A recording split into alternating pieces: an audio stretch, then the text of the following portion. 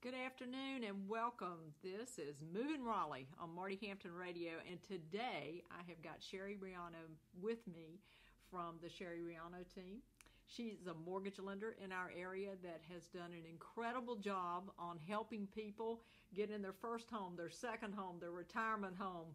She is the lady with the answers of what you need to do with the mortgage. And Sherry, what I want to know from you right now is what about these rates going down? Well, Marty, first, thanks for having me. I really appreciate it. You know, the interest rates right now are at a 2-year low.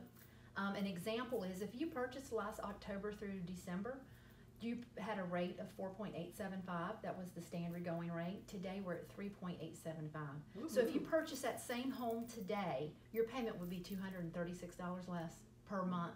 Oh, that is amazing. So if you're out there, go over those numbers with me again. How Sure. much less? Last year it was 4.875, and this almost 5%. yes, and now we're at 3.875 or 3.75. So you could have purchased a $500,000 home last year, this time this year, and you'd pay $236 less than you would if you'd have purchased last October through December. That's amazing. I like to save that money. I know, right? There's a lot you could do. A lot of nice things you can put in the house with that kind of money. And does that get a refinance surge? Are you getting a refinance Yes, we are having people really realize what's going on and doing those monthly savings. I've actually locked in 5 customers over the last day.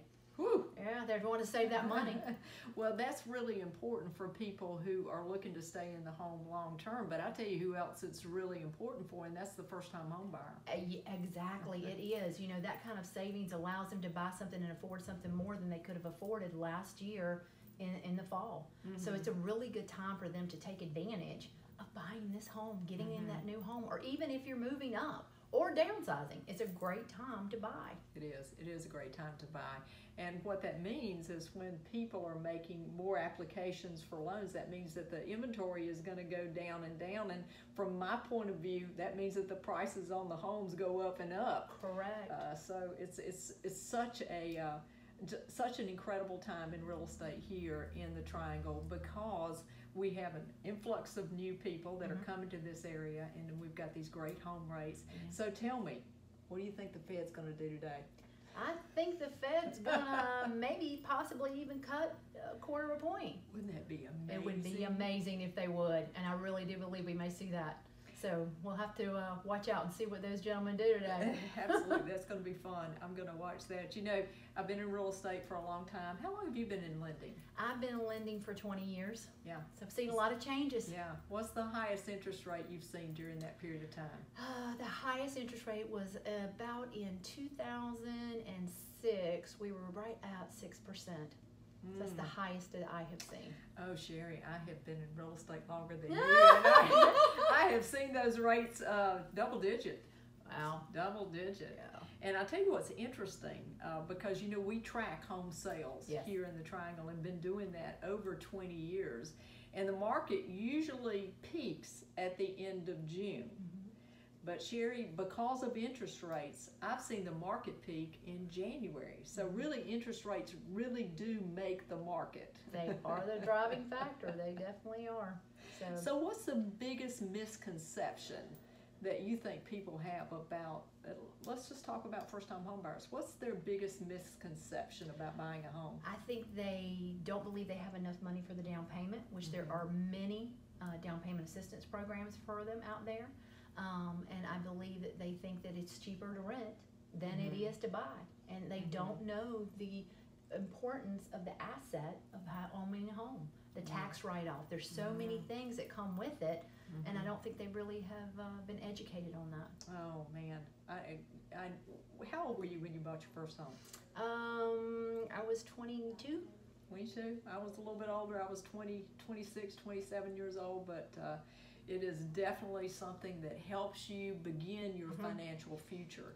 That's an important thing. And you know, Sherry, honestly, I'm not sure that you could make a bad buy below $200,000 in our market. I would agree with that. I mean, between you could just the appreciation they're going to have, and with rates being as low, that's a win-win on both angles. It is a win-win. So tell me about the down payment assistance programs? Sure. How many? So there are probably, in our area, there's a little over probably 5 or 6 that are really strong. There are probably a total of 10. They're all dependent on income levels, credit scores, debt-to-income ratios. You really want to reach out to an expert and have a conversation so that they can understand what they really do qualify for. Right, Yeah. right. And of course, looking at real estate from my side, I know that one of the challenges that they face is when somebody comes in with one of the down payment assistance programs, if they're not fully pre-approved in the beginning of that, or as much approval as you can get. I realize some of them have to go through government entities. They isn't do. that the truth? That is the truth. But if we can get them fully approved, let's say for an FHA loan, we can get them fully approved up front, except for the appraisal. Yeah, we can, and we do it all the time. The only thing we have to do is submit it to the particular down payment assistance program so they can give me the write-off, but I can do everything up front. My staff prides herself in getting people approved up front, so there are no guessing games. You know exactly what to expect. Isn't that awesome? It is. It's the only way to buy a home. You know, and Sherry works with our clients, and one thing she does that goes beyond what a normal lender would do is she'll pick up the phone and call the seller's agent and say, hey, this is not just one of those fly-by-night pre-approval letters, which we in the industry know is not worth the paper that it's written on, and this is somebody that I've got fully approved. The only thing we need is the appraisal on your home, and we've got a loan that we can close very quickly.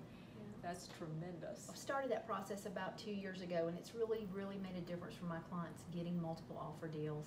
It makes them stronger, and I've even beat out cash deals with that kind of situation going on, which is phenomenal. Yeah. Having our clients get in the home they want. I'm going to talk to you, probably not on this podcast, but about a new partner of us. Do you know about Ribbon? Okay. Well, Ribbon has been an incredible asset also for first-time home buyers. And at some point in time, we need to have a long conversation about using some of the closing costs that we might get paid for a buyer of ours to pay back what Ribbon would charge them. Because what Ribbon does, by the way, if you don't know, is Ribbon will actually come in and make a cash offer for a first-time home buyer that is fully approved through Sherry's team, and that way when they go to buy a house, they don't lose that house. They actually have got a good chance of getting the very best buy in the market on that house because they're making a cash offer that can close in 17 days. That's pretty good. That's very strong. Very strong. Yeah, we definitely want to talk about that in the future.